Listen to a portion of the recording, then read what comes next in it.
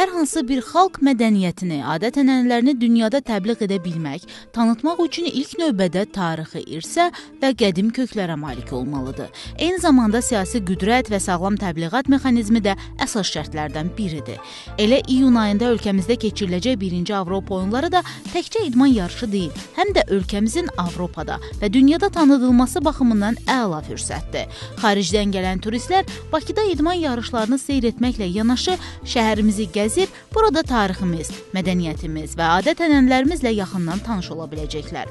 Təqdimatı isə biz edəcəyik, yəni sadə vətəndaşlardan tutmuş dövlət nümayəndələrinə kimi hər kəs. Artıq ölkəmizdə, xüsusilə paytaxtımızda hazırlıq işləri tamamlanmaq üzrədir. İçəri şəhər Tarix Memarlıq Qoruğunun rəisi Samir Nuriyev deyir ki, qədim Bakı ərazisində yerləşən otellər, restoranlar, mağazalar və muzeylər gələcək qonaqları qarşılamağa tamamilə hazırdır. İçəri şəhər Qoruğu İdarəsi olaraq Heydər Əliyev Fondunun təşəbbüsü ilə biz artıq 3 ildir milli suvenirlərin və əl işlərinin hazırlanması üçün İçəri şəhər Ənənəvi İncəsənət Mərkəzini yaratmışıq. Və həmin İncəsənət Mərkəzində biz milli suvenirlərin hazırlanması, milli ornamentlərin elmi əsaslarla öyrənilməsi və onların ən yüksək səviyyədə hazırlanmasını təmin etmişik.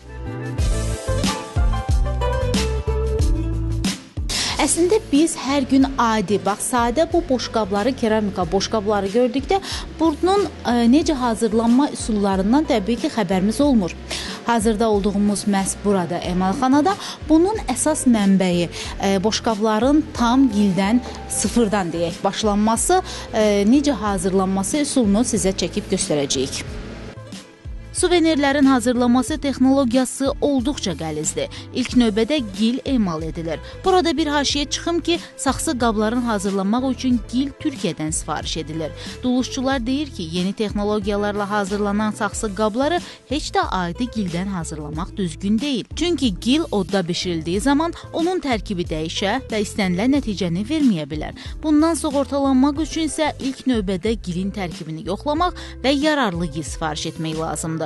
Emalxanada gil xüsusi qablara tökülərək emal edilir. Daha sonra gördüyümüz bu qəlib oyma üsuluna istifadə olunub. Hansı ki, bu qəlibdən sonra bizim boşqabımız çıxanda relyefli çıxacaq. Yəni daha sonra hansı proses? Daha sonra, yəni bu qəlibin üzərinə qapağı qoyulur.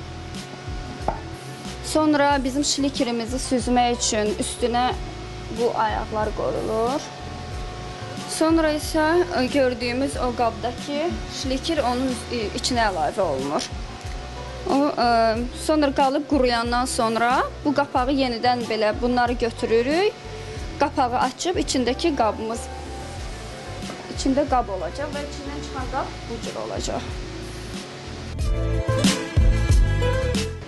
Keramik boşqab sobadan çıxdıqdan sonra onun üzəri bu cür təmizlənir. Burada təmizlənməkdə əsas məqsəd boşqabın üzərində hər hansı bir nahamarlıqların aradan qaldırılmasıdır və daha sonra tam hazır olduqdan sonra boşqab yenidən rənglənir və daha sonra yenidən bir daha bişirilmək üçün sobaya qoyulur.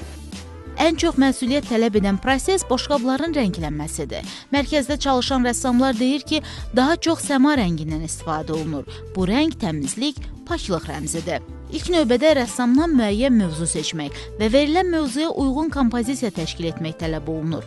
Bu zaman ənənəvi incəsənətə, daha çox memarlıq abidələrinə, qədim xalçalara, daşüstü abidələrin ornamentlərinə əsaslanmaq lazımdır.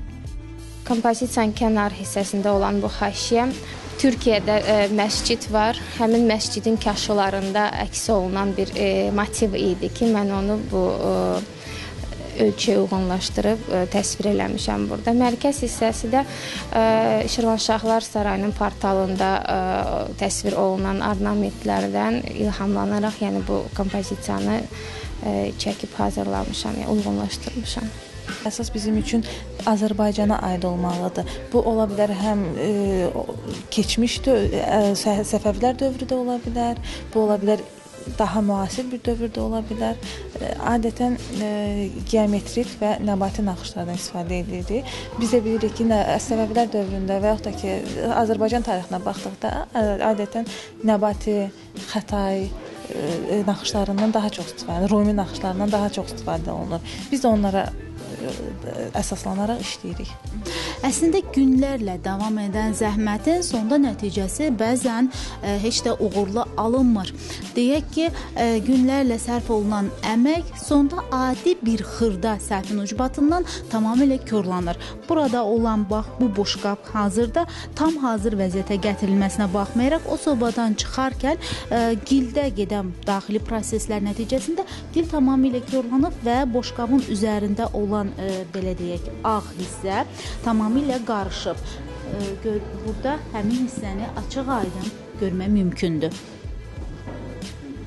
Mərkəzdə fəaliyyət göstərən layihənin İngiltərəli meneceri Ramiz Seyid Sabah isə deyir ki, əsas vəzifə Azərbaycanda istifadə olunan naxışların mənşəyini araşdırıb öyrənmək və onlara müasir dizayn tərtib etməklə yeni məhsullar yaratmaqdır. Burada əsas məqsəd unudulmuş, itən naxışları, ornamentləri yenidən tapıb üzə çıxarmaq və onları gələcək nəsillərə ötürməkdir. Bizim təlim keçən tələbələrimiz keramika üzərində işləyərək müəyyən sayda məhsul istehsal ediblər. Birinci Avropa oyunları ilə əlaqədar biz şərflər, müxtəlif qablar hazırlamağı planlaşdırırıq. Hətta ölkəyə gələcək qonaqların bu mərkəzə gəlib öz gözləri ilə istehsal proseslərini izləmələrini də təmin edəcəyik. Onların rəmzlərini də biz məhsullarımız üzərində işləyib satışa çıxaracağıq. Qeyd edək ki, mərkəzdə basma və batika üsulundan istifadə etməklə şərflər istehsal olunur. Burada satışa çıxarılacaq əl işlərinə isə həm həcmindən, həm də dəyərindən asılı olaraq qiymətlər qoyulacaq. Qiymətindən asılı olmayaraq adətən biz bir məhsulu necə təqdim ediriksə, qarşı tərəf də eləcə qəbul edir. Bunu əsas tutaraq çalışaq həm mədəniyyətimizi, həm də tariximizi Avropaya gerçək üzü ilə təqdim edək. Belə olan halda gələcəkdə heç kim nə mədəniyyətimizə, nə də tariximizə şərik çıxa bilər.